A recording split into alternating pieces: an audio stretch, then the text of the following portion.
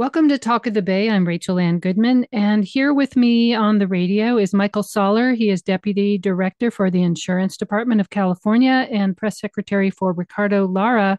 And he's going to talk to us about a recent conversation we had on the radio about what Ricardo Lara, our insurance commissioner for the state of California, is proposing to fix the crisis of homeowners insurance.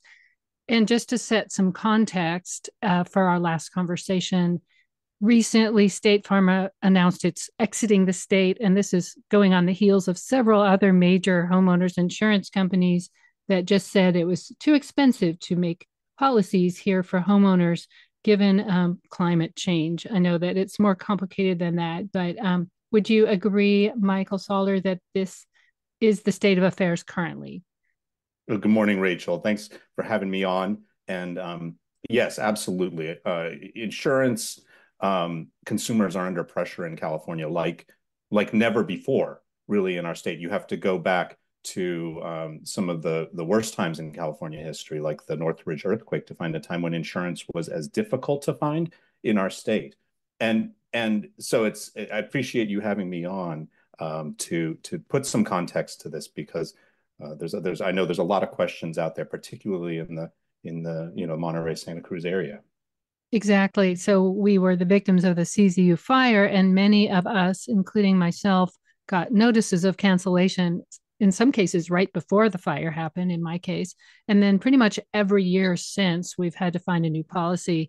And if my case is just one of many, many examples where we went from like 2,400 to a quote in the FAIR plan of 12,000 a year.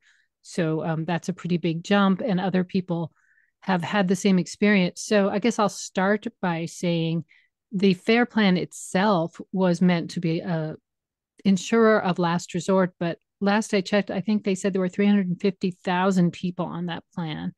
That sounds like a large amount and probably too big for the state to actually make good if there's a major catastrophe like CZU. Is that correct? So let me take a step back, and I want to talk about the FAIR plan because I think more people are aware of the FAIR plan now than probably ever before, but many listeners may not have heard of it still. Just to step back, the Department of Insurance, our goal is to make sure that insurance is as available as possible and that you get the best value for your insurance. And we're working under a set of rules that date back more than 30 years to the passage of Proposition 103 by voters in 1988. And what that established is that the Department of Insurance is the main check. It's the consumer's check on insurance rates. We closely review every single rate application coming from an insurance company. But it's also important to understand that there are some limits to Proposition 103, and we're running into those limits right now. Unlike public utilities, which are required to cover everyone in the area, insurance companies have no such requirements. Under Proposition 103, they're free to write and choose where they're going to write.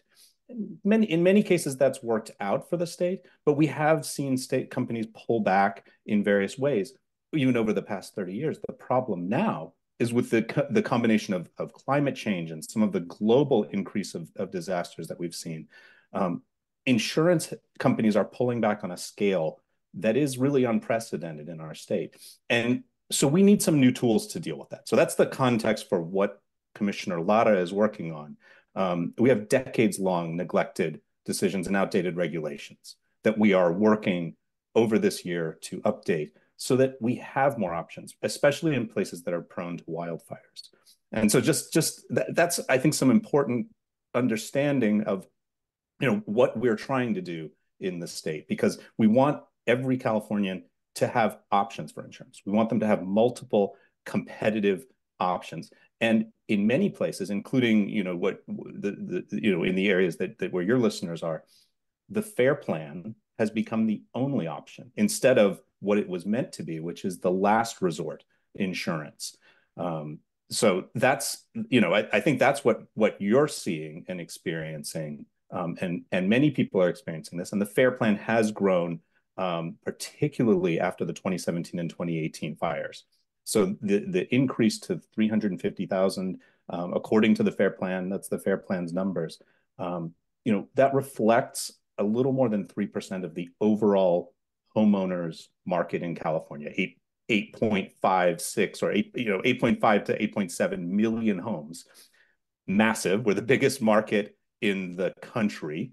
We're the fourth largest property insurance market in the world. So that growth is a problem. It's a problem for consumers who are on the FAIR plan because it's limited coverage.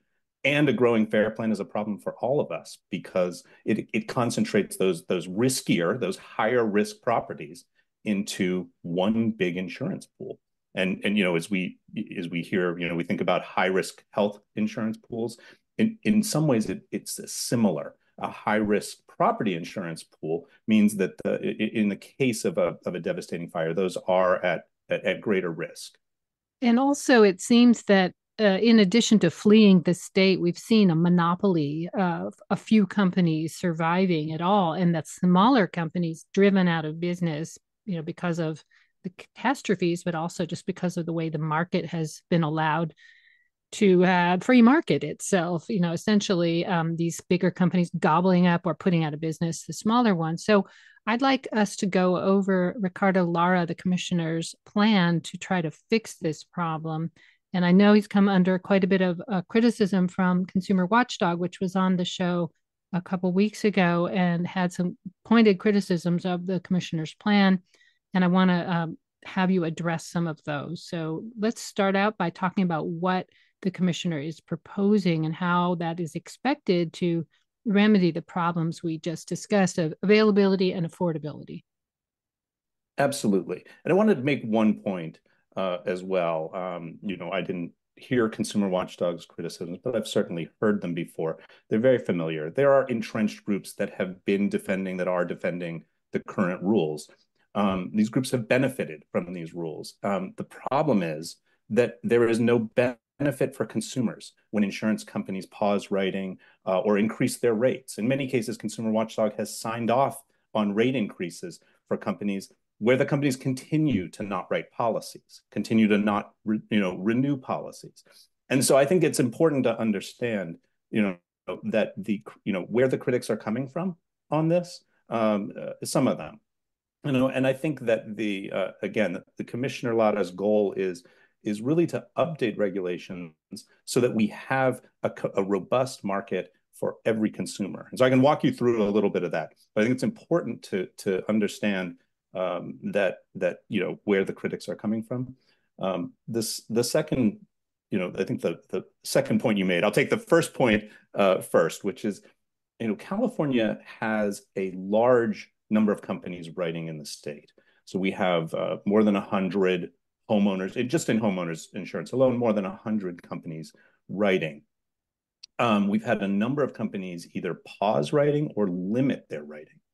So companies haven't left the state. Instead of what they've done for the most part is limit. So they're writing fewer policies in higher risk areas. And in some cases, like State Farm and Allstate, they've paused all new policies entirely. And that is really the dynamic that's driving Commissioner Lara and the changes that he's proposed, because we do have a highly concentrated market, 12 insurance groups, I should say. They're an insurance group and have many companies, but 12 insurance groups write 85% of the homeowners policies in the state. Now, a lot of smaller companies make up the rest of that. So it's important that we have both larger companies and smaller companies. And in fact, creating opportunities for smaller companies to come into the market and write is very, very important. And it's a big part of what we're trying to do. So that was a lot, but I can walk through a couple of the components of what we're doing this year. I would appreciate that. One of them is this idea of a catastrophe modeling, allowing the companies essentially to use catastrophe modeling, which I understand is, statistical models that try to predict where and how severe the losses are going to be in a high risk fire area. The criticism that many have lodged, including Consumer Watchdog, but not exclusively, other reporters have brought this up, is we don't know what those models actually are built on. And there doesn't seem to be a guarantee that we will know, how they're constructed, and therefore the trust in them for actually coming out with a reasonable number at the other end of cost and risk. I know that they have their actuarial tables and all these complex tools, but unless the public, or at least experts, could look at them and decide whether they're biased or not toward the company, people aren't going to trust them, I'm afraid. So that's the criticism. I understand that creating these models might be the solution, but I'm worried, and I think other people are, that they will be used to boost our rates, essentially. So transparency and public review are core principles under California law of insurance rate review. Everything we do, is all of the rate filings are posted to our website. You can go through those. You can see the elements that go into making up a rate. It's very complex, but it's all laid out for public review. So that's it's a core principle, and it's a priority for our department and for Commissioner Lara. What he's proposed, Commissioner Lara has really proposed a comprehensive strategy for addressing the problems that we are experiencing in California, the lack of availability of insurance, particularly in higher risk areas like the Santa Cruz Mountains and Aptos and parts of Monterey County that have either experienced fires or are at risk of fires.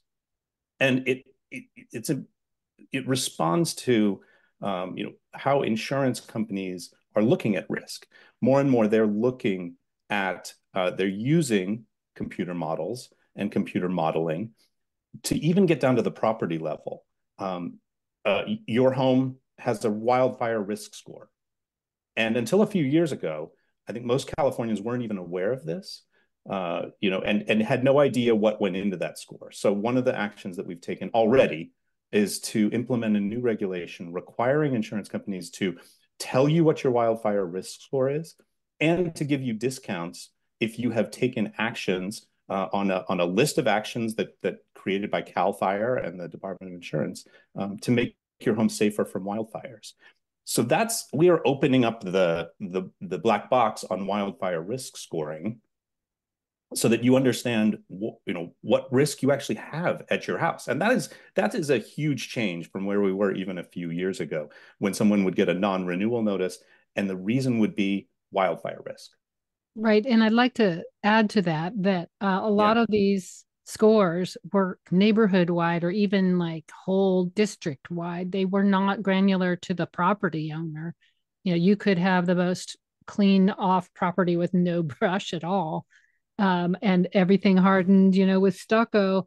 But if your neighbor had a brushy house, you were screwed, and I think that still has not been remedied, because we've been talking to insurance companies and they seem to look at it as a blanket. Well, your area, and including some areas of the west side of Santa Cruz that are literally in town getting these notices, or Ben Lomond, which is a little community, some of which is in a town, some of which is in the hills surrounded by brush. But they were looking with the broad brush, so to speak, at these whole communities. And the Paradise Fire and the Santa Rosa Fire, the Tubbs Fire, they happen in cities. So I don't know how this is going to play out, but seems No, I like think they're using bigger areas than they should in determining these risk numbers.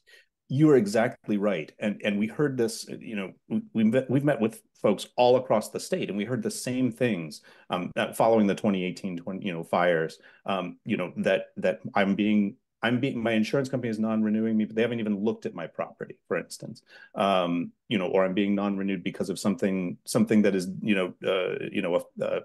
I don't have any control over, state land or national or federal lands, or my neighbor's house. And I think so. Safer from Wildfires is the first ever statewide effort to develop a list of actions that you can take that'll reduce the risk of wildfire, and it includes both things you do for your home, things you do for the immediate surroundings like defensible space, and a community, because you put your finger on it. If you do everything but your neighbor hasn't, that does still put you at risk. in an ember-driven fire, like the fires we saw in CZU fire. And I mean, that's the kind of fire that we're seeing now with climate change, increasing the voraciousness of these ember-driven fires. And so Safer from Wildfires is really meant to help prevent your home from catching fire, from embers landing, igniting your structure, and spreading to other homes. So I think that is, a really critical that's underneath everything that we're doing this year, is that working to bring down the risk to homes, working to bring down the risk in a community is absolutely essential. And insurance has to be a part of that. And for the first time ever, it is. And insurance companies we are in the process of approving discount programs. We've approved a number. They aren't on the market yet because insurance companies are implementing them still. But even for the FAIR plan, if you're on the FAIR plan, you can get a discount of up to 25% off your wildfire component of your premium, which can be a very large part of your premium if you're in a wooded area. So that's something that folks should be talking to. You should be talking to your insurance agent, asking them when is this going to be available, and talking to the Department of Insurance. You can always contact us at 800-927-4357 or insurance.ca.gov and talk to us about any issue you're facing, including a non-renewal. Will there be an opportunity for the public to weigh in on these changes in policy? Is there any public forum besides the phone number for the public who wants to influence or comment on the way this is being handled? Yes. I'm going to get you an actual date here. Give me a second. And if you just joined me, I'm speaking with Michael Solar. He is the Deputy Insurance Commissioner, Press Secretary for Ricardo Lara, our Insurance Commissioner for the state of California. We're talking about the flight or pausing or however you want to discuss it of major insurance companies in wildland and not so wildland areas of California. I think 25% of the homeowners in the state are affected by this crisis, as it's being called. I don't think anyone's calling it anything other than a crisis, since if you can't get insurance, you can't sell your home either, which is a huge problem. If you look at places like the Big Island where they had lava flows, no insurance, people went bare, so to speak. And they just said, well, I'll just rebuild my house with cash, if it burns down, which is not where we want to be as a state. But John Laird, in the interview I did with him, our representative in the Senate, said that he had constituents who were literally going without any insurance at all because they could not afford the FAIR plan and they could not get insurance. So this is going to affect not just the homeowners in the mountains, which you could say was a small fraction. It's going to affect all consumers, because if these companies won't write in your state, they won't write in all of your state, right? Not just in the wildland areas, they're gone. And that just leaves you with fewer choices. So it really is a problem. And it sounds like there is a way for people to weigh in with you, with the insurance commissioner in public. When would those happen? Absolutely. So Commissioner Lara's sustainable insurance strategy has four major components. The first addresses improving really the rate review process that I talked about at the start of this, to make sure that the information that we are getting from insurance companies is complete, and that we're able to thoroughly vet these insurance rates as they're coming in. Can I stop you at each one and Sure. ask a question?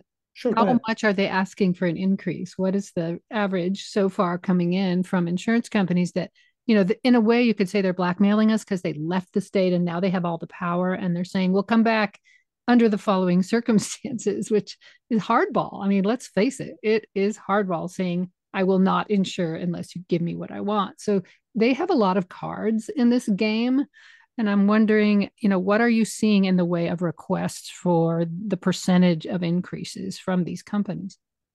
That's a great question. People can go to our website, insurance.ca.gov, and we have a page about the sustainable insurance strategy. And you can actually go, there's a presentation. You can look at what some of these insurance companies have requested and received. And under Proposition 103, insurance companies are free to set their rates at any level that they want.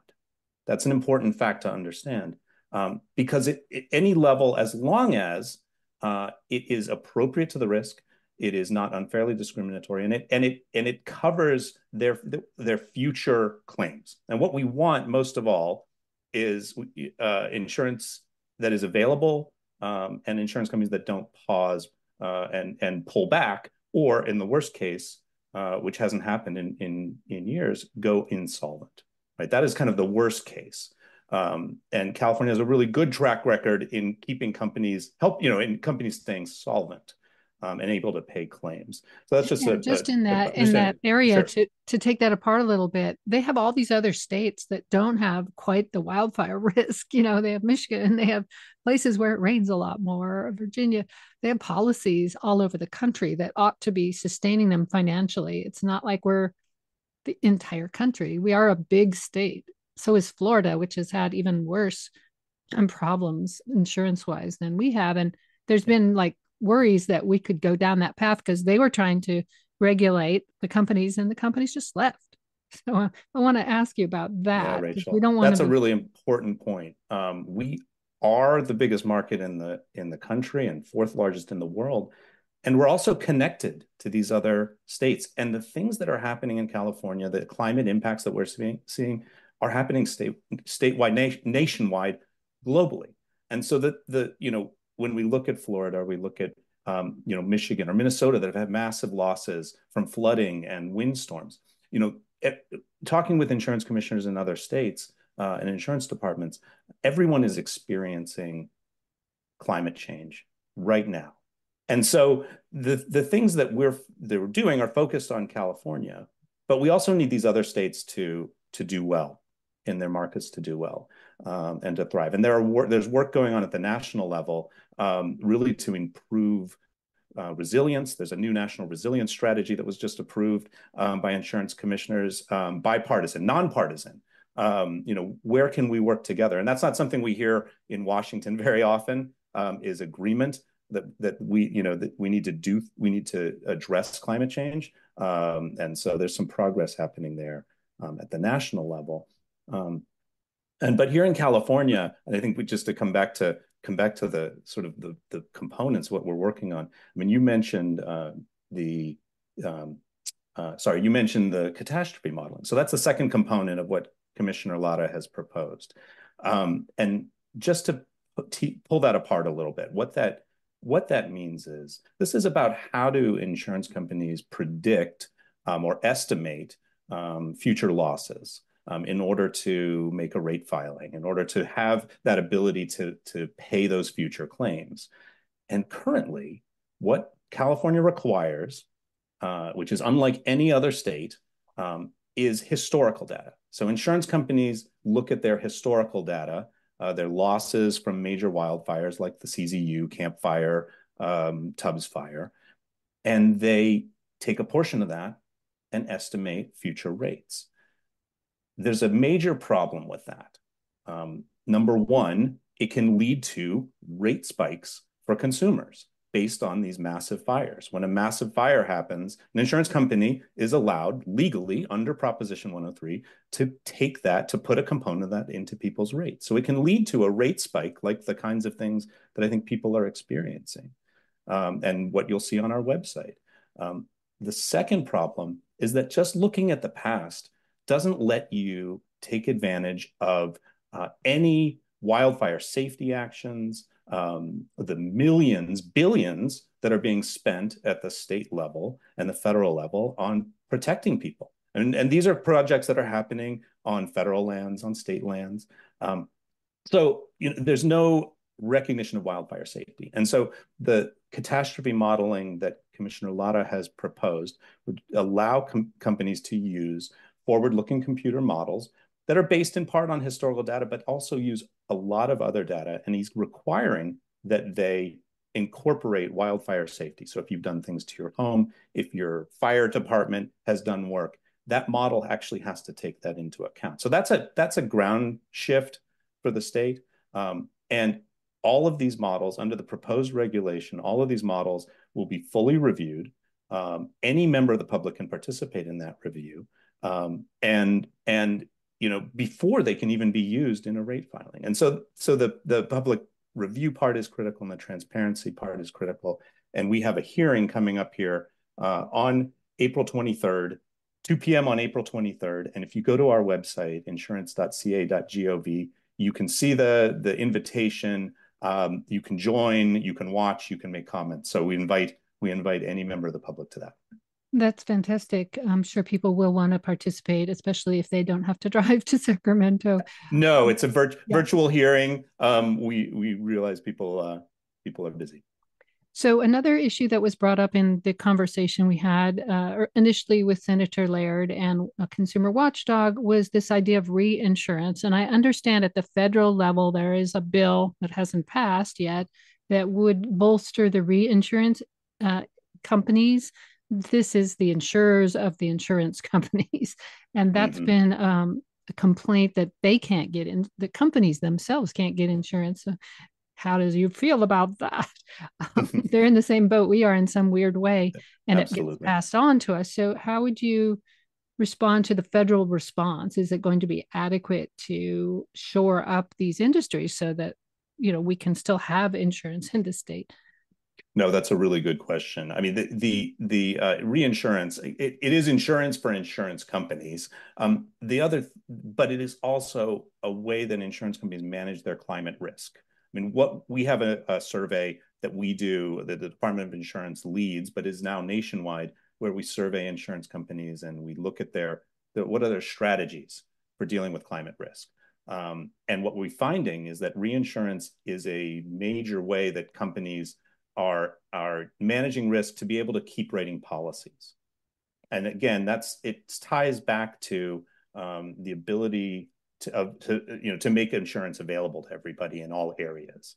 And so reinsurance is another component that we are working on right now, how to allow that, how to recognize that. It wouldn't be all your reinsurance costs as an insurance company. It would be California only, because we don't want to pay for the costs in other states. That's a really important part of this.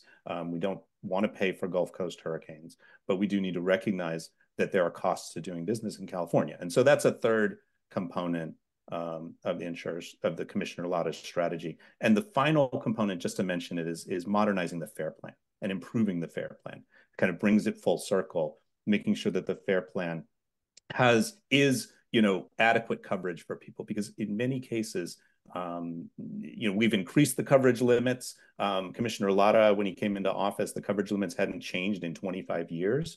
And home prices had certainly grown in Santa Cruz. I mean, you couldn't get, $1.5 million of coverage back then didn't get you very far. So we have increased that for properties, increased it for commercial. So if you're a business, you can now get much more adequate. But there's more that we need to do, particularly for HOAs and apartment complexes. So those are the major elements. Well, I know we've just about run out of time. So, is there anything final you'd like to say about the future of this problem, timeline wise? When can consumers feel like they're actually getting somewhere? When can we start to see any change in the situation, do you think? I know you can't predict the future, but given what you know from the inside of the regulation part of the equation. Yes, I don't have a magic ball, but we are working at the Department of Insurance on a very fast timeline to implement all of these regulatory changes this year. We've already introduced two of the components to get that public input, which is critical to making good policy. So we're working very quickly to do this. At the same time, I would urge people to visit our website, insurance.ca.gov, and check out the Safer from Wildfires list of actions and compare that to what you're doing. I know we're getting here into May is Wildfire Awareness Month. It's the time, late season fires, late summer, is when we often see fires. So there's time now. We're coming out of a wet winter to be able to do this work. So making a 5-foot no ignition zone around your house is something that you can start on now. And that's going to have a benefit for your insurance, for your rates, and for the ability to even have insurance. And so that's what we urge people to do right now is get started on that work, because it could save your home. It could save your neighbor's home. It could save your life in an ember-driven fire. to have a home that's really safer from wildfires. And finally, one last question. The legislature started to take this up at the very end of session in a way that was very rushed, and it didn't really yield much. And I think what John Laird said was that they really need to take it up as a legislature as well. Is there some sort of synchronization between the commissioner's plan and legislators who are thinking about addressing this from their side of the aisle? That's a great question. Commissioner Lara has testified at several oversight hearings of the Assembly and the Senate. There's another one in May that he'll be testifying at. So absolutely engaging, working with the legislature. There are a couple of bills that have been proposed. One to require better reporting of the FAIR plan itself, which is we're in strong support of that. And the important thing to know is that everything that I've talked about that we're working on this year, the Department of Insurance is doing that under our existing authority. So we're not going to have to go back to the legislature to get authority to take these steps. We're taking them now. And so, because I know people, the legislative process is important, but it can take time to play out. So we're moving forward now. But that absolutely, those conversations with the legislature, with the governor's office continue so that we're all government is moving in the right direction on this. All right. Thank you. I've been speaking with Michael Solar. He is the Deputy Insurance Commissioner for the state of California and represents Ricardo Lara's office in the press. Thank you for being with us here on Talk of the Bay. I really appreciate your time. Rachel, I appreciate you having me on. Great. Thank you so much. I'm Rachel Anne Goodman, and this is Talk of the Bay. Thank you for tuning in.